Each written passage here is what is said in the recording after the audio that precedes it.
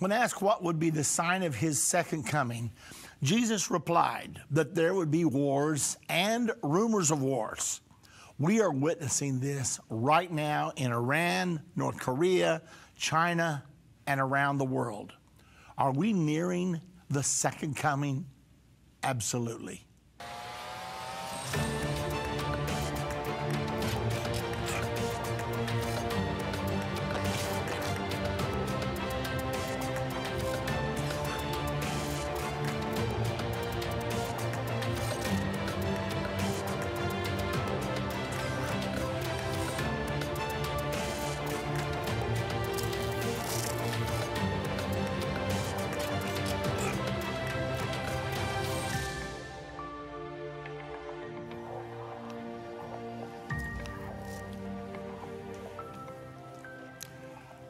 Well, the news is just hitting us from every side. So many developments are taking place, and all of them relate to the prophecies of the Bible in one way or another. I want to first of all take you to the peace plan. I know we're all intensely interested because President Trump has put together the deal of the century, and they have been planning on releasing it just at any time. However, one thing after another has caused a delay. Well, now the announcement has been made, and they say they're not changing it. Here's the story from Israel National News. We aren't planning to release the revealing date of the peace plan. The U.S. State Department released a statement saying that they will not change the planned date for the release of the deal of the century, regardless of the political situation in Israel. The release date for the economic portion of the plan is June 25th through the 26th at the conference in Bahrain. The UN will not attend the Bahrain Economic Conference because the UN does not approve of the U.S. leading the peace talks. Nevertheless, this appears now to be a firm date, just 25 days or so from right now. Now, in addition to that, another story has developed.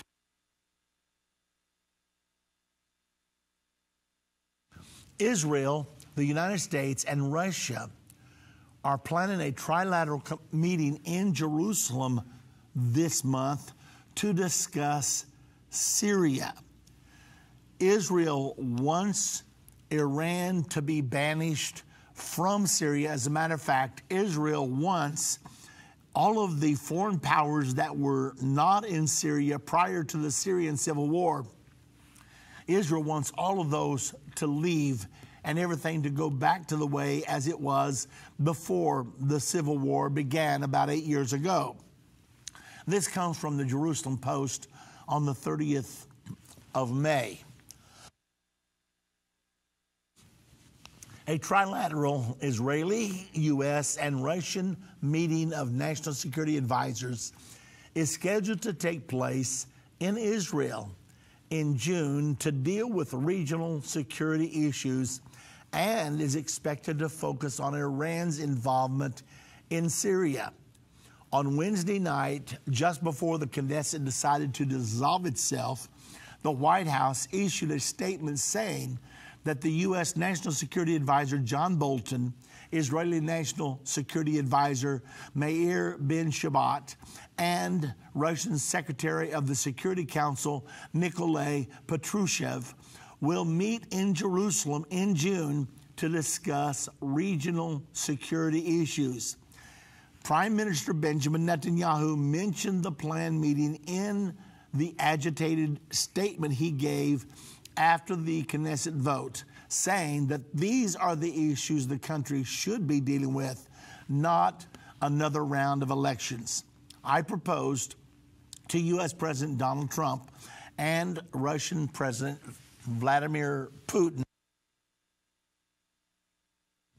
to form a U.S., Russia, Israel trilateral committee that would meet in Jerusalem to discuss the security situation in the Middle East, and both of them agreed, Netanyahu said. This is unprecedented. A meeting like this has never taken place before in Israel. Never. Netanyahu said at the time that the objective of removing Iranian troops from Syria is not Israel's alone.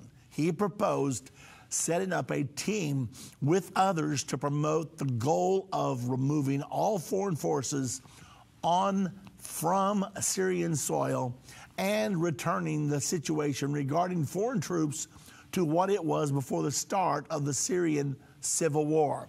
Now let's pause right here to note something.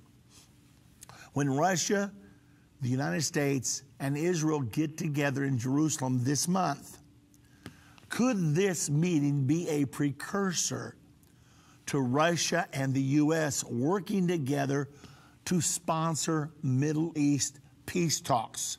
Now, we know something is going to bring about a breakthrough. We know there's a peace agreement coming. We don't know for sure it's going to be Trump's peace agreement, but it's prophesied in the Bible. It's going to happen. When it happens, this will mark the beginning of the final 7 years to the Battle of Armageddon and the second coming of Jesus to this earth. This will be the greatest prophetic fulfillment in the last 2,000 years. We've seen Bible prophecy fulfilled like never before.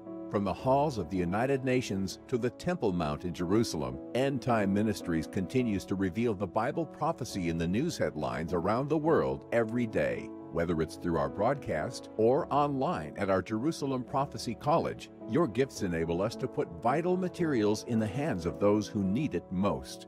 Because of you, we continue to replace fear with faith in the hearts of Christians around the world. We will continue to see prophecy come to pass at an even swifter pace. We need your support. Your donation of any amount enables us to continue to broadcast and be a voice in the ever-growing censored media. To become a partner or give a one-time gift, visit endtime.com or call 1-800-END-TIME right now. That's 800-363-8463. Go online now. Visit endtime.com. Have you had a longing to visit the cities where Jesus healed, ministered, and taught every day? Judy and I would like to invite you to travel to the wonderful land of Israel. Experience the Word of God in vivid color while walking down the roads of the Holy Land with us. When you are ready to experience Israel, we recommend you travel with Endtime Ministries. You will not only experience historical and present-day Israel, you will also learn about the prophesied future to come. It's as if we traveled back in time to visit a different era and discovered ourselves in an ancient time. The tour is very well organized, the accommodations are first class, and the food is delicious. If you have ever had a desire to visit Israel, there is no better time than now. Ann from Colorado. To sign up to receive your Experience Israel 2019 packet, call Adrian or Jana at 1-800-ENDTIME or go to endtime.com. We can't wait to experience Israel with you.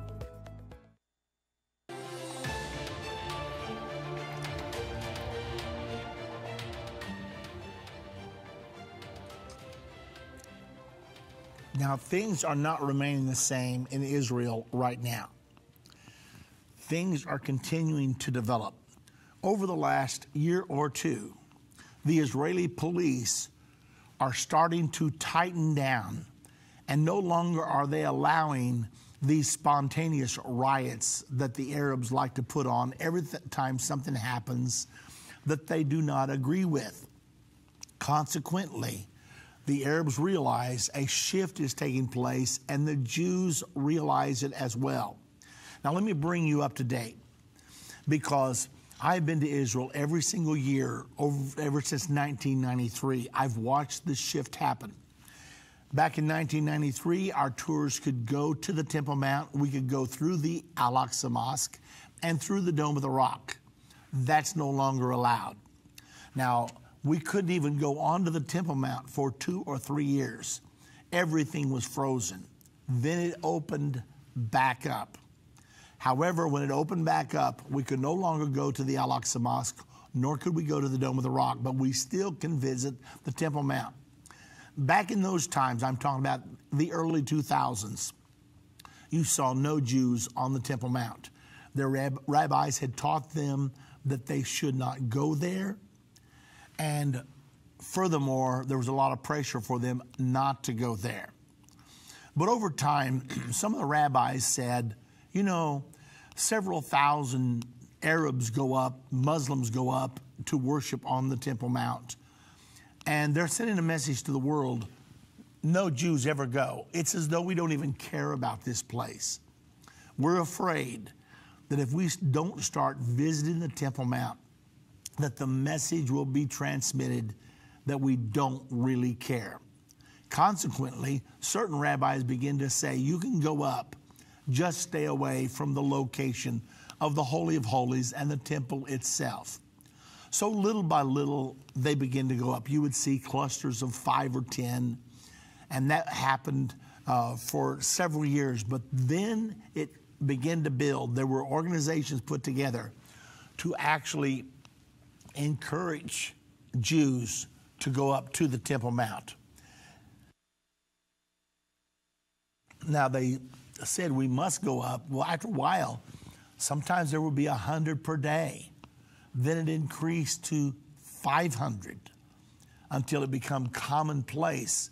The Arabs tried to stop it, but the Jewish police kept tightening down the screws on any counter demonstrations. Now, they allowed the Muslims to worship there. They didn't interfere with their visits or with their worships. But when they tried to interfere with Jewish visits, that's when the Israeli police came down stronger and stronger and stronger. So what has developed to right now? In 2017, there were 16,000 Jews that visited the Temple Mount over the period of 1 year. 2018, there were 18,000 Jews that visited the Temple Mount in the first 6 months. So Jewish visitation on the Temple Mount is increasing exponentially.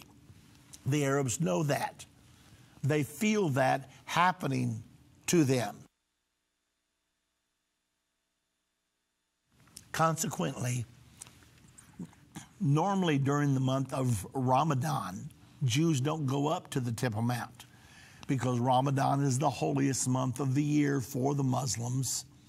And then the last days of Ramadan, that's when as high as 250,000 Muslims come to worship on the Temple Mount in a single day. However, the last days of Ramadan this year coincided with Jerusalem Day.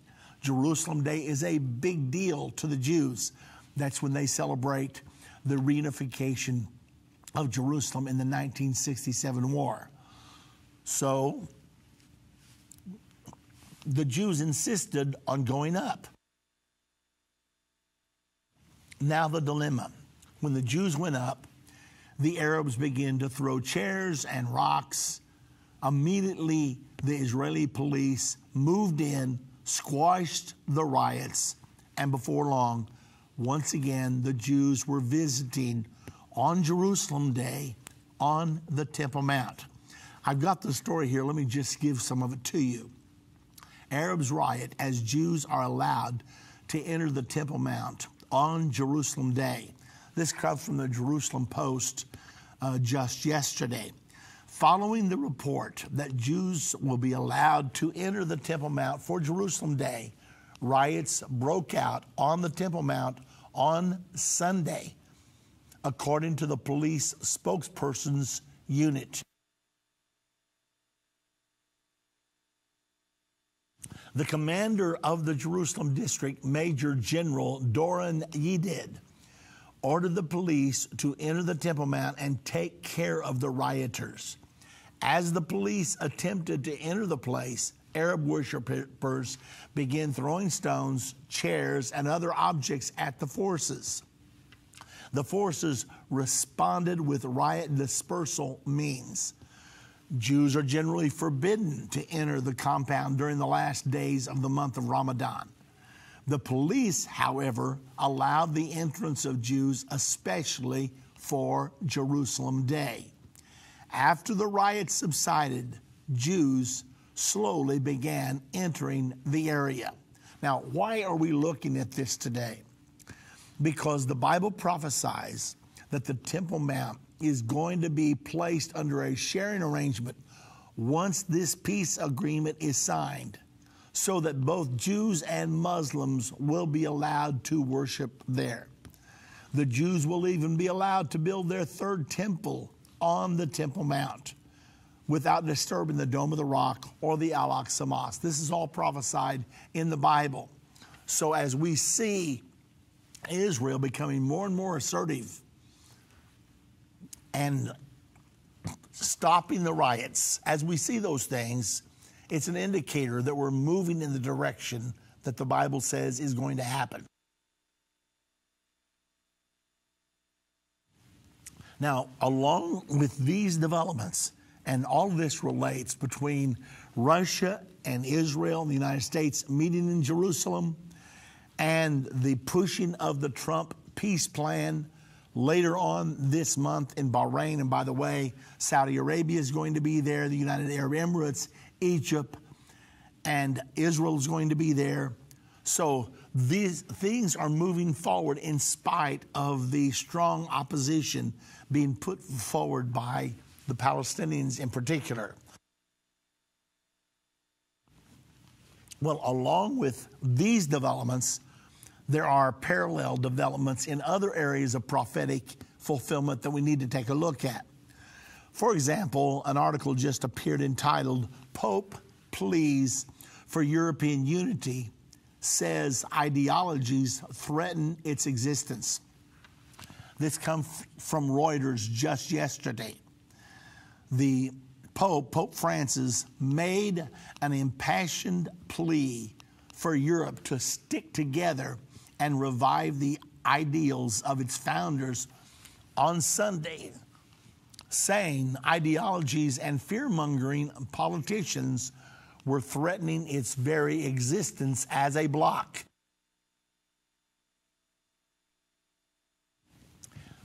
The Pope's comments to journalists on the plane while returning from a 3-day trip to Romania, one of the more recent European Union members, were his first since European elections were held last month. Francis, who was asked about the elections, Italian far-right leader Matteo Salvini, and other European topics, urged believers to pray for European unity and non-believers to hope for it from the bottom of your hearts. Now let's pause there just a moment. Why is the Pope so concerned with European unity?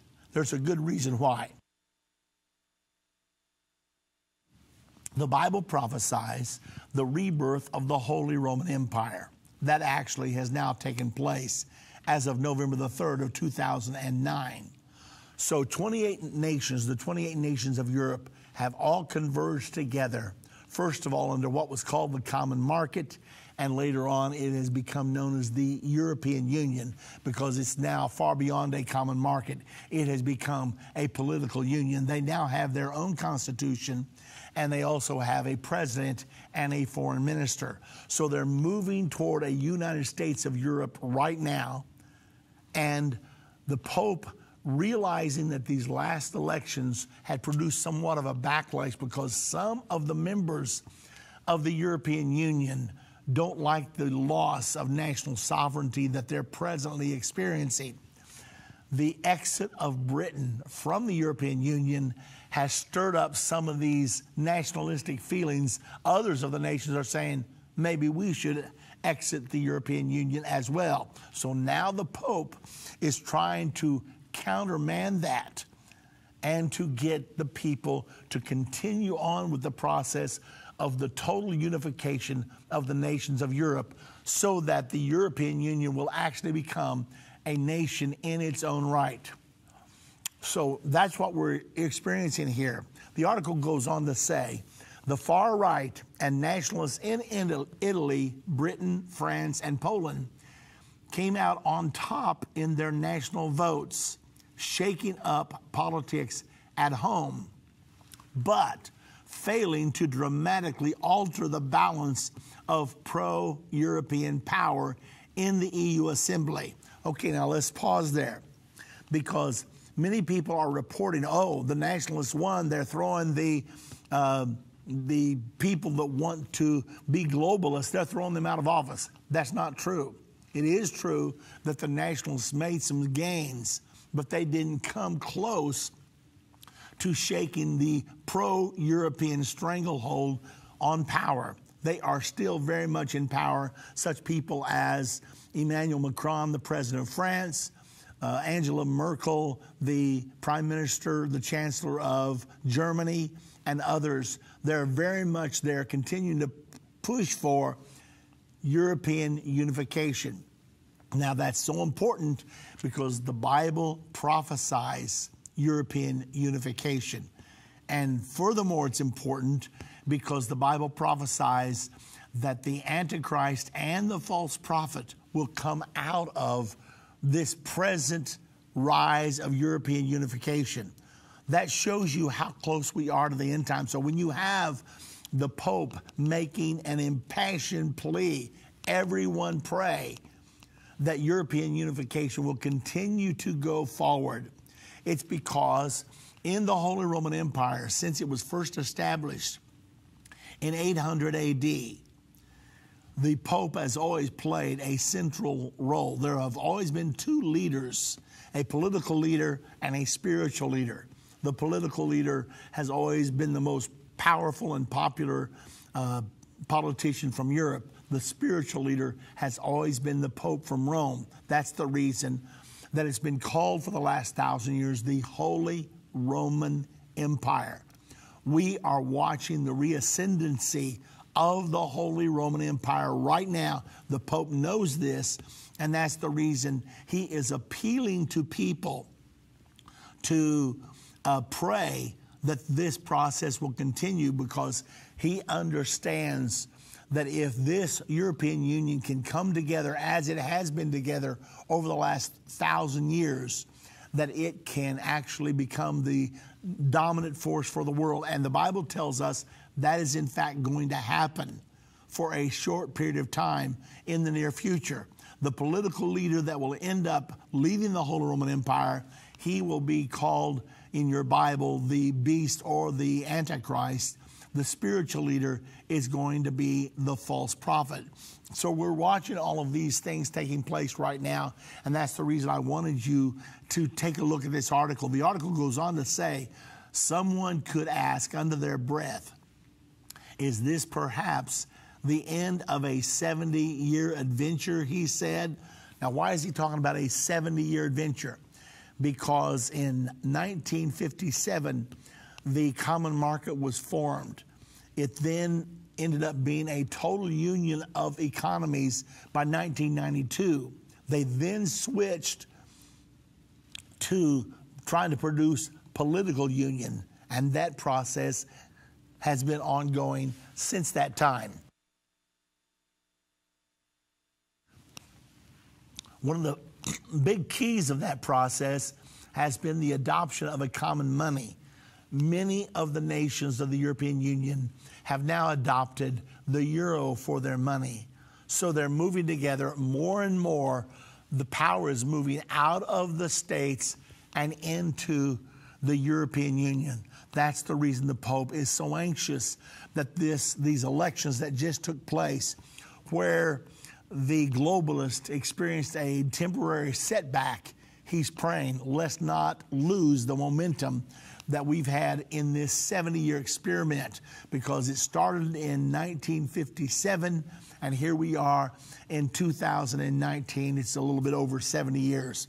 The Pope went on to say Europe had to again take up the mysticism of its founding fathers and overcome divisions and borders. Does that sound familiar? We have the same argument taking place here in the United States of America. They're saying we should overcome divisions and borders. We should all have a global society. There's a big debate between globalism and national sovereignty in our country right now, and I'm sure it will be one of the central issues in the next election. The Pope went on to say, please, let's not let Europe be overcome by pessimism or by ideologies, because Europe is not being attacked by cannons or bombs in this moment, but by ideologies that are not European, that come either from outside, he's referring to the United States, or which stem from small groups in Europe, he said. Francis urged Europeans to remember how the continent was divided and belligerent in the years leading up to both world wars in the 20th century. Please, let's not return to the conditions that caused those two major wars. Let's learn from history. Let's not fall into the same hole. That's what the Pope is speaking to Europe right now. And it's so interesting when we see all of this developing. Ladies and gentlemen, the Bible says there will be wars, rumors of wars, earthquakes in different places, many upheavals. We're experiencing that right now. The disciples had asked Jesus, what will be the sign of your coming and the end of the age? And Jesus said, don't let any man deceive you, because these things will happen prior to my second coming. They're happening right now. We are approaching the second coming of Jesus Christ. We all have to educate ourselves in the prophecies of the Bible. If you're not yet a student to the Jerusalem Prophecy College, do it immediately. All you have to do is go to JerusalemProphecyCollege.com, register, and enroll in your first course. It will educate you, so all of this, you'll understand it completely. It will not take you by surprise. And that's going to really be important, because the end time has arrived. You and I are in the end time right now. Stay with us. We'll be back. Move Mountains with Irvin Baxter. This book by Irvin's grandson provides 30 days of devotion that will enhance your relationship with God and others. Authentic illustrations from early morning devotions at Endtime will help you find your purpose and eliminate fears. Commit to taking this 30-day journey and experience real life change. Get your book for only $14.99. Call 1-800-363-8463 or go to endtime.com/move. If ever people needed to hear the unvarnished truth, it is now. There are some subjects that are not politically correct to talk about, but they're urgent. That's why I'm grateful for Endtime magazine. If you're not a subscriber, you're missing information that will impact your life. Endtime has a bi-monthly magazine that explains how current events are fulfilling Bible prophecy. You can get a 2-year subscription for only $29. You can also get a bulk subscription and pass them out to your church. We have gotten reports that Endtime magazine has caused spiritual awakenings in churches when they see the prophecies being fulfilled right now. You can start your own ministry and leave them in doctor's offices, libraries, laundromats. You never know if you might be responsible for saving someone who is searching for the unvarnished truth. That's what the magazine has done in many lives. Call 1-800-ENDTIME. That's 1-800-363-8463 and get your subscription today. If your station only carries the first 30 minutes of End of the Age, go to endtime.com and click the watch button to continue today's broadcast. You can also finish up later by clicking the archive button.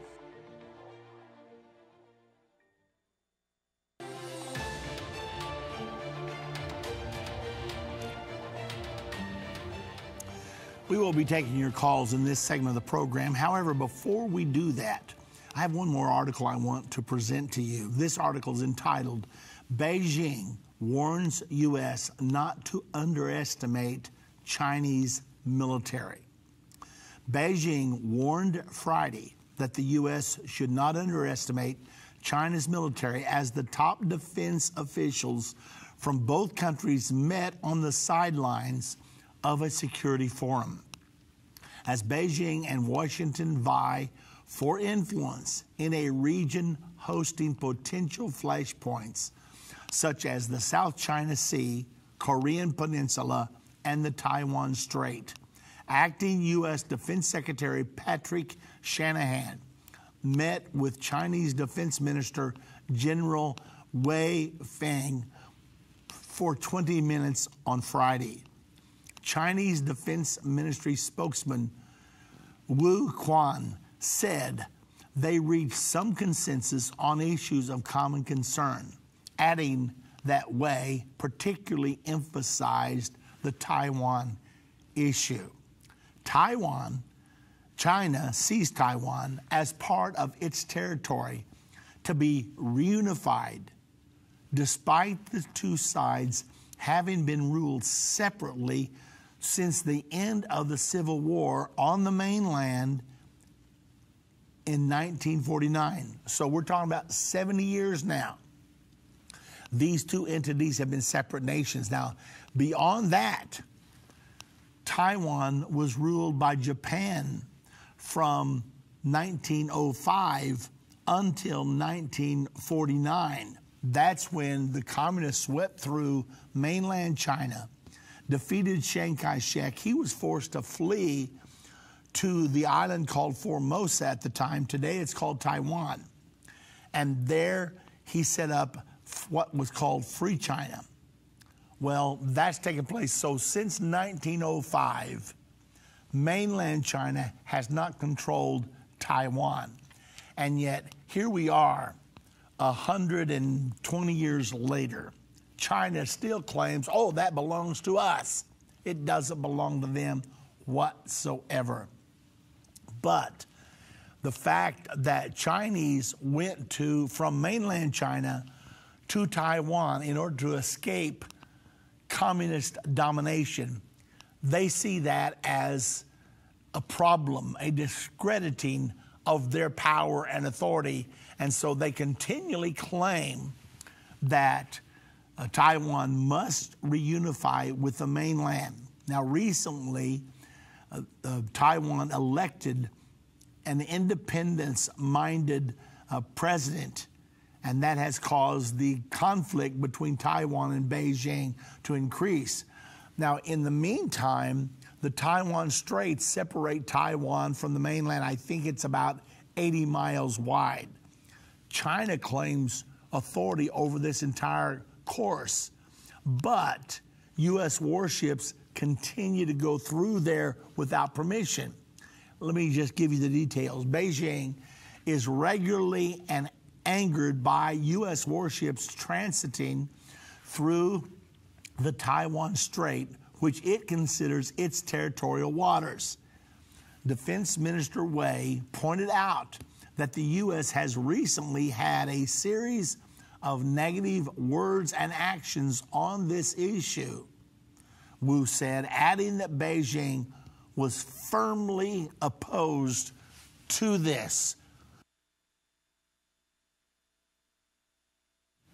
On the issue of safeguarding national sovereignty and territory integrity, the U.S. should not underestimate the determination, will, and ability of the Chinese military. Now let's pause just a moment, because China has been running huge trade surpluses ever since 1980. They have been averaging 10% growth per year. Huge surpluses. With America alone, they run about a $500 billion surplus per year. What are they doing with all of this excess money? They have been building warships.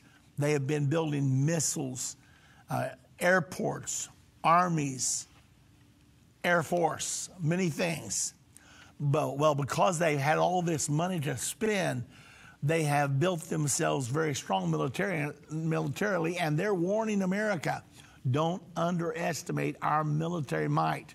Now, according to recent articles I have read, China claims to have intercontinental ballistic missiles equipped with nuclear weapons that can reach every major city in America.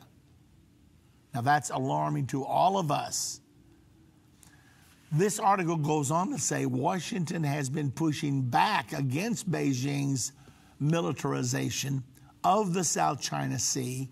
And ahead of Friday's meeting, Shanahan told reporters that facilities in China that China was building on reclaimed land in the South China Sea appeared to be an overkill if they were purely defensive. Now, what's going on here?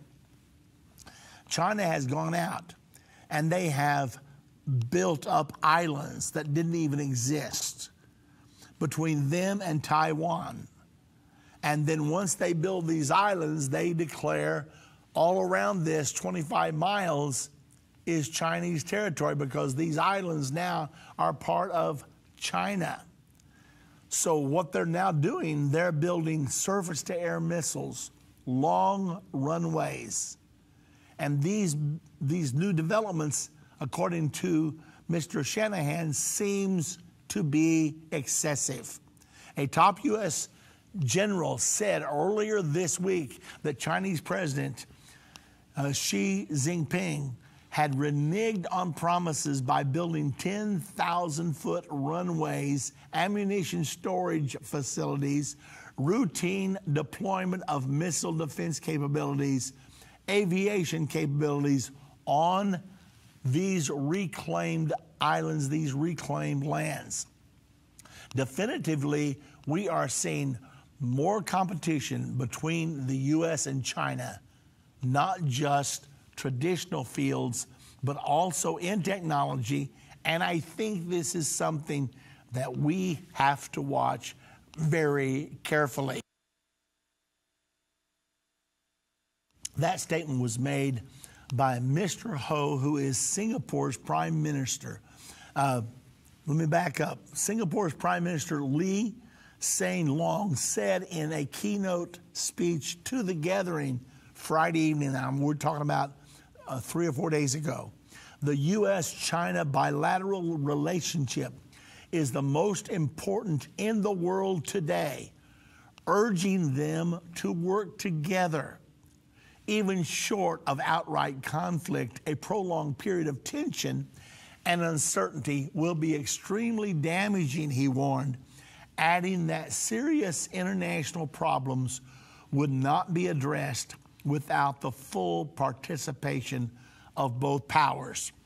Now, this isn't even mentioning the trade conflict that we're presently in with China.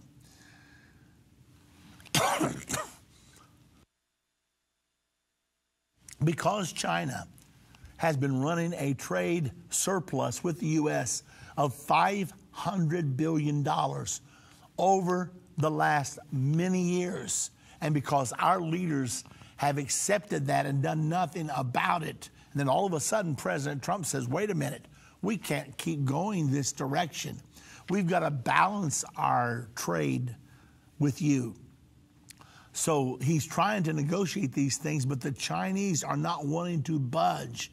This is causing a lot of conflict between America and China right now. Now, add this to the military tensions that are coming to the surface, and it does produce a dangerous situation, especially since we know that the Bible prophesies a great war that's going to kill 1/3 of mankind. China has 1.3 billion people. And if another country such as India with 1.3 billion, those two countries together would be 2.5 billion. That means that would be 1/3 of the human race. Now, when we talk about this, we do it with dread and with great reservations. But this war is coming. You can read about it in Revelation chapter number 9, verse 13 through 16. Actually, if you want to read the whole account, it's all the way down to verse 21. That's Revelation 9, verse 13 through 21. You can read about the war that will kill 1/3 part of mankind. It's a sobering prophecy, but it's in your Bible, it's in mine. The prophecies always come to pass, and we should never doubt that. All right, it's time to come to the phones right now, and we want to move very quickly. First of all, we want to go to Oklahoma. Steve is calling from Oklahoma. Hello, Steve. Welcome. Hello, Pastor Baxter. It's been a long time, and it's good to be back on the air. Well, thank you very much. What's on your mind today? All right, I've got a couple questions and then maybe one lighthearted question if we have time and everything. But first two questions is about the whole thing that I recently saw. It was either yesterday or the day before. I woke up and a headline on Fox News said, Israel to have new elections again. I was just wanting to know, is that true or is that been proven false? And if so, when they have the new election, I personally don't see Benjamin Netanyahu getting reelected. And if he doesn't get elected, who do you think would possibly be the person to succeed Benjamin and take over as the new prime minister? Well, Steve, first of all, you're breaking up on me just a little bit, but I think I got the essence of your question. There were new elections held on April the 9th of this past year. Then Prime Minister Netanyahu attempted to put together a coalition in order to have a majority so that he could establish a government. He needed 60 seats in the Knesset plus one. He could get 60, but Avigdor Lieberman of a party, it's called Our Home Party, he had control of 5 seats, and he refused to become part of the coalition unless Netanyahu began to draft the religious people, young men of Israel. The religious faction made up a very strong part of Netanyahu's coalition, and they said, no, we're not going to agree with that. So after negotiating for over 30 days, they still could not come to an agreement. The time was up. So Netanyahu's only choice was to vote to dissolve the Knesset, which triggers another election. Those elections are now scheduled to be held on September the 17th. So you're absolutely right. They're in the middle of an election campaign right now. Somehow Netanyahu, if he wants to continue as prime minister, he will need to win this next election and need to have enough votes to be able to establish a government. However, the same problem still exists. Lieberman still says, I will not become a part of a government if you do not treat the religious faction like we treat everybody else. The religious say, we're not going to allow you to draft us. Our boys need to be studying Torah all day, every day. And so we don't know how that's going to turn out. Now, I've got some more comments about it. However, we're up against a break right now. I'll comment more as soon as we get back. You're listening to End of the Age, and we'll be back in just a moment. Many Christians admit end-time Bible prophecy is very complex and difficult to understand, and for some, a little bit scary. But what if you could understand Bible prophecy? What if you could know what will happen and how the United States will play a key role during end-time events? When you call today and get Understanding the End Time DVD curriculum, you can have peace about what is to come while understanding the prophetic events that appear in our headlines every day. When you call or go online to endtime.com and order, you'll learn the answer to the biggest prophecy question of all. Will the rapture take place, and when will it happen? This 14-part DVD series is the definitive end-time prophecy Bible study available. And for this limited time, you can get it for just $149. Don't miss this special offer. Understanding the End Time. Call now. 1-800-363-8463. That's 1-800-END-TIME. Or go to endtime.com today.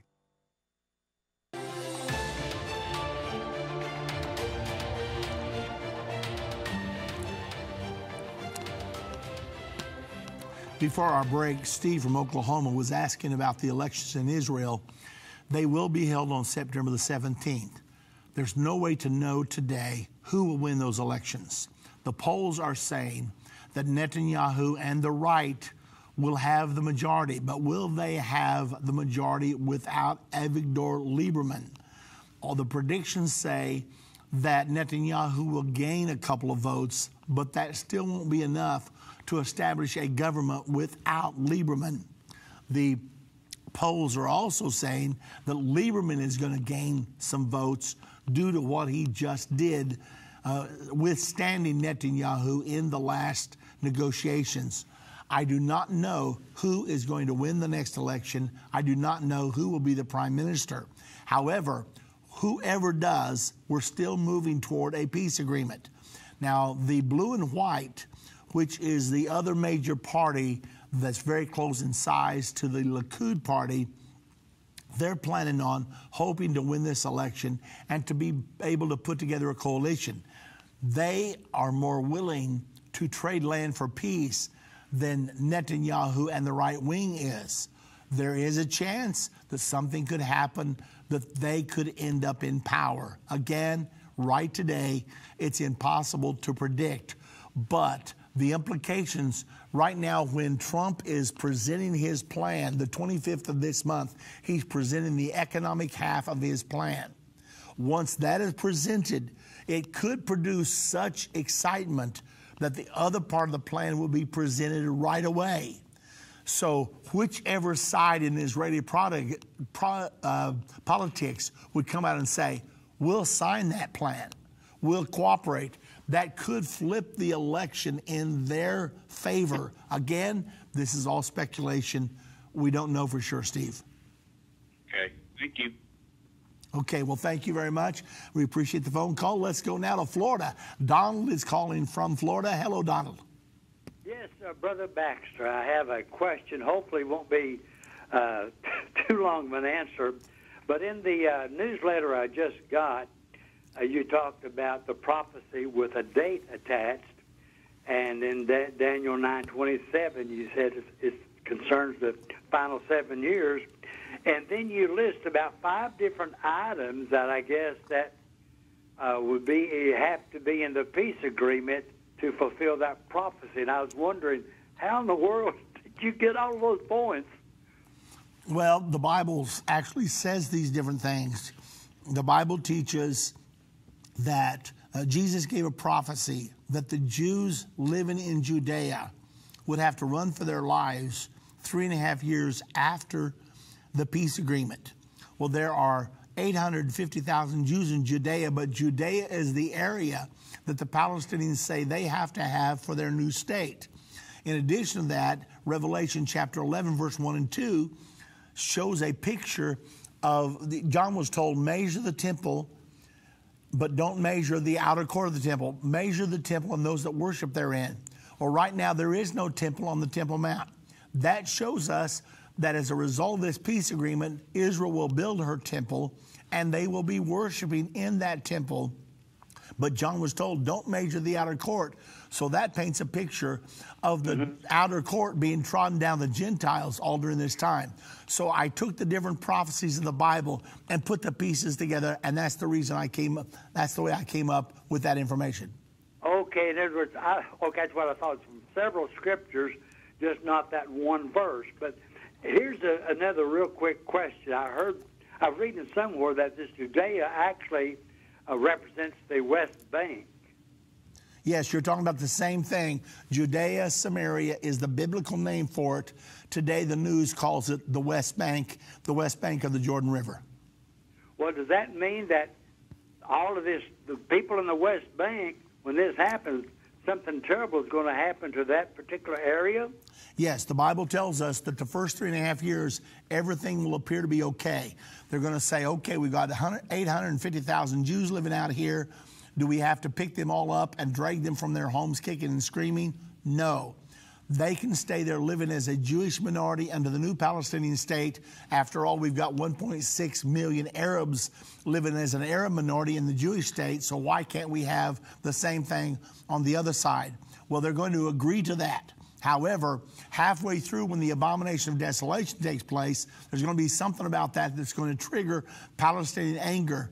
And that Jesus prophesied about it in Matthew 24, verse 15 through 21. He said, when you see the abomination of desolation, let those which be in Judea flee for their lives. If you're on the housetop, don't even come down to get your clothes. If you're in the field, don't run back to grab your billfold. Hit the ground running, because then will be great tribulation, such as never been before, nor ever again shall be. So there's going to be a huge slaughter of Jews in the West Bank, and that's the reason we at Endtime are planning on taking 1,000 people 6 months before that time comes up and knocking every door out there in that every Jewish door, warning them that they have to get out. And if they will listen, they will escape unharmed. That's what we're hoping will happen. Some of them will listen. Apparently, some of them will not. Wow. Well, thank you so very much. Oh, I want to let you know, I have enrolled in your Bible college, and as I go through these studies, I'm sure I'll learn even more and have more questions. That's great, Donald. I appreciate you doing that so much. And I wish every single one of our listeners would do it, because to me, that will really get us ready for the times that are just ahead. You know, I said in the newsletter that the prophecy of Daniel 9:27 is the prophecy with a timeline attached to it. When they sign this peace agreement that's prophesied in the Bible, it will mark the beginning of the final 7 years. That 7 years is going to be jam-packed with prophetic fulfillment. And to all of you that are enrolled in the college, that get through the college, completed, you're not going to be surprised, because we outline everything in detail that's going to be happening, and you'll be able to minister to your family, your friends, your neighbors, your churches. And that's the reason I continually push. If you're not yet enrolled in the Jerusalem Prophecy College, do it immediately. JerusalemProphecyCollege.com. Go there, and it's so easy to do, and you will love it. I promise you. We're getting such wonderful remarks about it. Okay, let's go on now. Let's go to Ken from Indiana. Hello, Ken. You're on the end of the age. Hi, Brother Baxter. Hello. My question is concerning the Sixth Trumpet War and the peace treaty. Yes. If I may follow up with Donald, though, I'm getting ready to start the 8th semester at Jerusalem Prophecy College. Now, I recommend it for everybody, because I'm not going to be surprised at all. I'm not surprised what's going on now. Well, that's great, Ken, and congratulations on doing that. And we're hoping everybody gets through it before the thing comes down, because that way we'll be ready to do God's work. We'll be equipped. Yes, sir. Now, my question is, I know the Bible doesn't state which comes first, the Sixth Trumpet War or the peace treaty. So I guess I'm just asking for your thought on this. My feeling is it would almost seem kind of weird to sign the peace treaty and then have the Sixth Trumpet War. My spirit kind of troubles me. I kind of feel like as they roll out this peace treaty, that it may spark the Sixth Trumpet War. And then when they see how bad everything is, they go, oh, we better go back to this peace treaty and come up with some kind of settlement here. Yeah, like you say, Ken, the Bible doesn't tell us exactly whether it will happen before the peace agreement or afterwards, but there's some reasons to think perhaps that the war would happen afterwards, because once the peace agreement is signed and implemented, not everybody's going to like it. And if this war would then break out, it may not involve Israel and the Palestinians, because the Bible says it's going to come from the Euphrates River, which is about 1,000 miles away from Israel.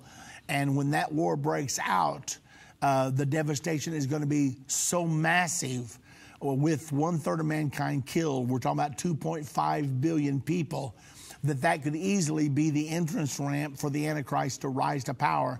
And we know he will be revealed halfway through the final 7 years. So I can't tell you today whether it will come before the peace agreement or afterwards. However, all we can do is be ready. Very good. Thank you very much. And I just declare that your cough be gone, sir, in the name of Jesus. Well, thank you. Thank you very much, sir. I am somewhat better. I'm still wrestling with it. Thank you all for your patience out there. Let's now go to Florida. Jim is calling from Florida. Hello, Jim. Irvin, how you doing, sir? I'm doing wonderful. Thank you very much.